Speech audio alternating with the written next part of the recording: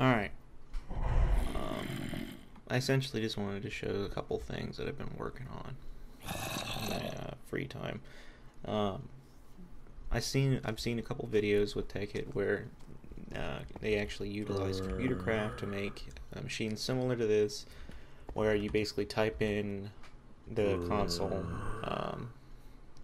program, send or get items, and I like that idea. I really think that's a really cool idea, because with that you could actually have just a console and a chest, and you just send and receive information and get the minerals you want exactly right away. My problem with it though is, since you can't communicate with the barrels to find out how much they have inside of them, there's no real point to have to send anything with the console itself. It's just pointless, because it should be, if you want to auto sort everything, just throw it in the chest and you're good to go. And if you're not, that's it. I just want it to store a bunch of stuff at once, and then if I want to get it, I should be able to get it right away.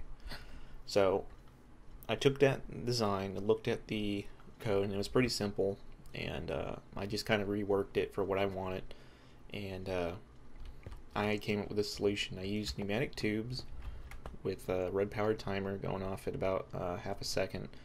I believe the transposer can work up to about 0.4 seconds, and then it starts screwing up. But basically, anything you throw into here will automatically get thrown into the pneumatic tubes, and each of these are connected to a filter, and the filter of course only corresponds with the barrel. So copper ingots, copper filter, and on the bottom is the transposer, which takes material out and feeds it into the receive chest when you type in the console. And the transposers are powered by the ComputerCraft cable, ComputerCraft console with bundled cables, and you can expand this as much as you want. You could actually add multiple sides to the console, so you can actually control up to however many insulated cable colors there are. So it's easily expandable. And the other neat thing about this is instead of just one barrel, you can actually have multiple barrels thanks to having a router. If you just put the router right after the pneumatic tubes right here and replace this barrel with the router, and then have barrels down below, you can have essentially a wall of just one material. And with the router, you can actually just suck on materials in and out easily. Sorry, drinking some coffee, but I guess let's just give it a try, because it's not hard to use. So let's get some gold ingots, iron ingots. I really wish I could select all, but copper ingots.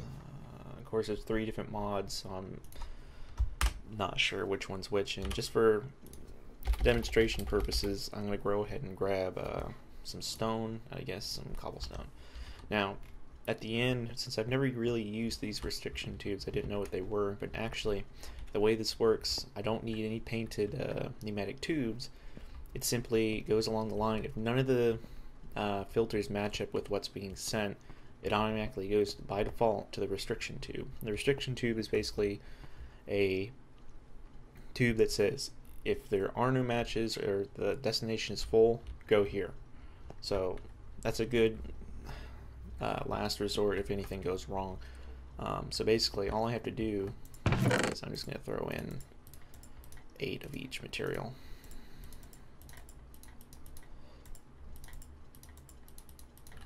So we have iron going into iron, gold going into gold, and then lastly copper going into copper. See?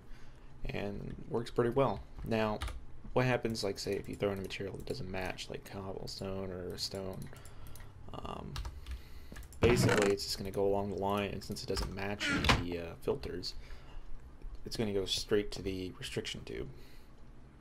So let's see.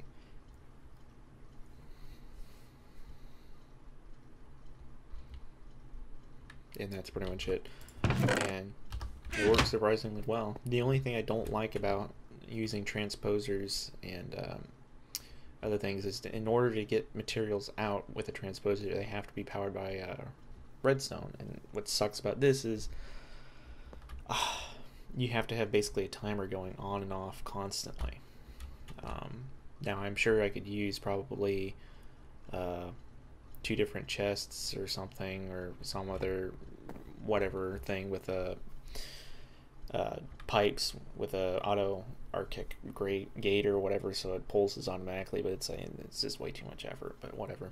So say if I want to retrieve some of these materials, so basically I just go to the console, type in I want iron, and I want, I don't know, let's just use 8, and you'll see it'll actually send a pulse.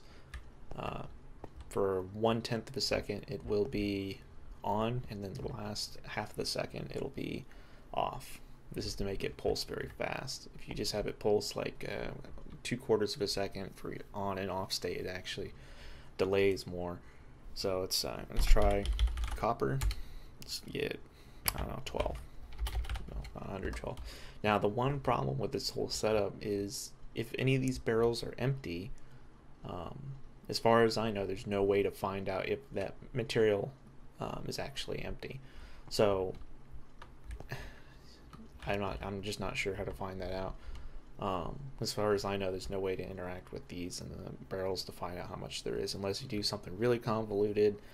It's really annoying and not even worth it. So basically the best way to do it is if you aren't getting materials, it's probably time to refill that barrel. But yeah, so basically all you'd have to do to actually get these setups to work with multiple barrels is just have a router at the top and a router at the bottom, one for inserting and one for extracting, and that's pretty much all there is to it. All you need is a filter, router, barrel, and I'd post the code to this, but I mistakenly made the startup script a what's it called, an indefinite loop, which apparently I can't cancel, which I think is kind of retarded, because I can cancel any other indefinite loop, but whatever, it doesn't matter. The program's not very hard to write, assuming you know basic logic, and there's another video with the same thing. It's just a little bit different. Mine's just a little bit simpler because I used an API by someone that actually simplifies the interaction with the bundled cables. So instead of having to write these obnoxiously long numbers and things, I just basically assign one material with a color in the array instead of a number, which makes it significantly easier.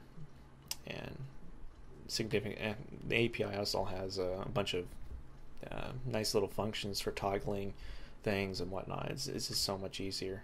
I would highly recommend it. I believe the API is called Output, and it's on the ComputerCraft forums. But anyway, that's pretty much it. I just wanted to show it off because so far I think it works great, and it's probably a really good solution if you want to just use a computer to actually grab your materials really easy. But anyway, I guess thanks for watching.